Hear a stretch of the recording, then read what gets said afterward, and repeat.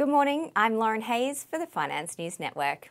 The big question is whether markets can go on with it this week after Thursday's mega bounce and Friday's more restrained follow-up.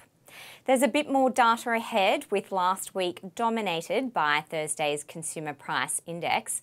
This week, it's the turn of the Producer Price Index to either confirm or undermine the hint of inflation relief from the CPI coming in under forecasts at an annual 7.7%. Economists at Moody's wrote at the weekend that the Producer Price Index serves as a good leading indicator of whether consumer price growth is likely to continue slowing in the near term.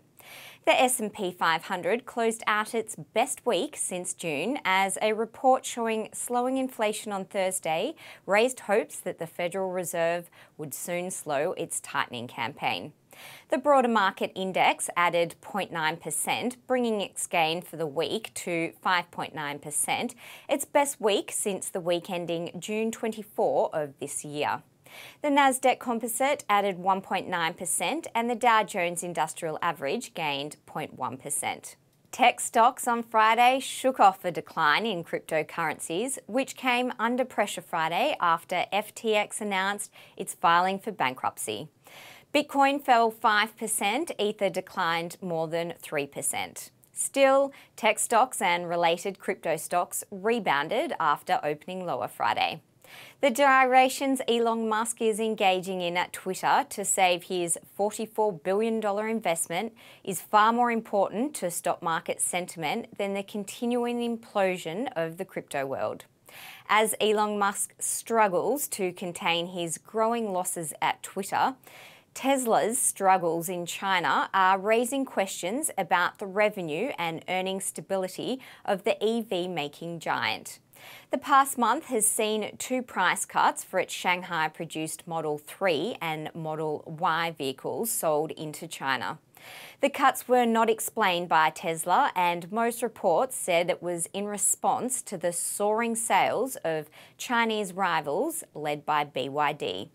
And this is important for the renewables sector, especially lithium, cobalt, nickel and copper suppliers and battery makers. While demand won't be hit in the medium to long term if Tesla loses its way, the short-term impact could be very worrying. Across the sectors, energy was the standout, with healthcare lagging. Shares of Amazon were up more than 4%, while Google parent Alphabet was roughly 3% higher. Stocks with a high exposure to China popped after Beijing said it would lift some COVID restrictions, shortening quarantine time for international travellers by 2 days. Casino stocks Wynn Resorts and Las Vegas Sands were more than 8% and 6% higher, respectively. And on the earnings front this week, the focus is on retail, with Walmart, Home Depot, Macy's and Kohl's all reporting, which should give insight into how the consumer is reacting to higher prices. On the currency front, one Australian dollar surged on Friday, buying 67.21 US cents. Now to commodities, iron ore is 4.7% higher and its futures are pointing to a 2.7% gain. Gold added 0.9%, silver lost 0.2%, copper jumped 4.1% and oil gained 2.9%. The SPI futures are pointing to a 0.6% gain. I'm Lauren Hayes. Enjoy your day.